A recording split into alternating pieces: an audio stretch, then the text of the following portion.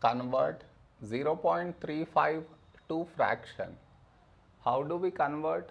See, given is 0.35. We take it as by 1. For us to convert this to a fraction, for that we should move this decimal after 1 2 numbers.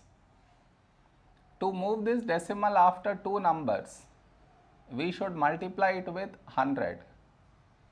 Whatever you are multiplying in the numerator, in the denominator also we should multiply by the same. Now 0.35 into 100, we get 35. In the denominator, 1 into 100, 100. Now I cancel with 5. 5 sevens, 5 twos, this 0 as it is down, cannot be simplified further. So our fraction is 7 by 20.